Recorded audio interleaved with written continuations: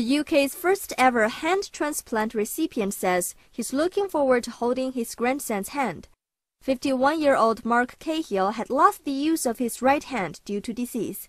He underwent an 8-hour operation to have the hand removed and replaced with a donor hand on December 27, 2012. Well, hopefully I'll be able to get back to work for a start. That's a major difference. For a start, I might be able to cook my food up, button my shirts, fasten a pair of shoelaces, and mainly I'll be able to hold my grandson's hand. Doctors at Leeds General Infirmary in northern England said a new technique was used, which allowed very accurate restoration of nerve structures. I'm getting slight movement now.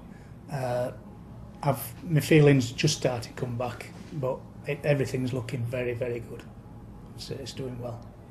Professor Simon Kay, who led the surgical team, says Mark's new hand has a very good chance of recovery.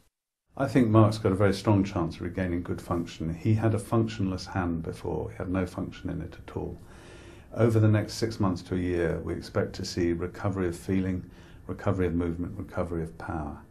I'd be very disappointed if that didn't happen. I strongly believe it will.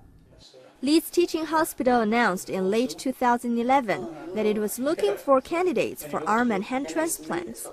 Mr. Cahill was picked for the hand transplant surgery because he was the best tissue match. The Leeds team worked with colleagues in Lyon, France, where hand transplants were pioneered in 1988.